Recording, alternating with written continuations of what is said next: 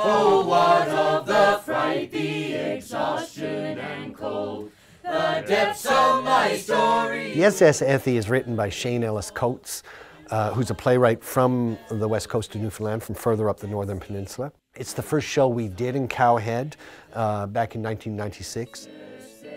You're writing a story about the Ethie? Yes. Hundreds, thousands of shipwrecks along this coast.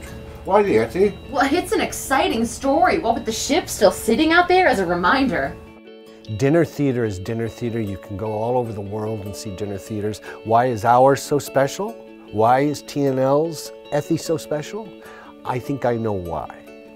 It's because it is the most beautiful, interesting story, and told so beautifully, but it's all told within 90 minutes.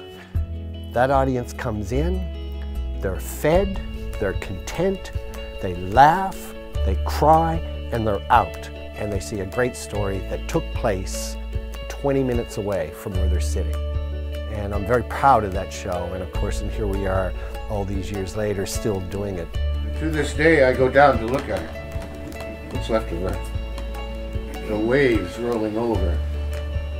If nothing else, you'll always be a reminder of the force of the sea.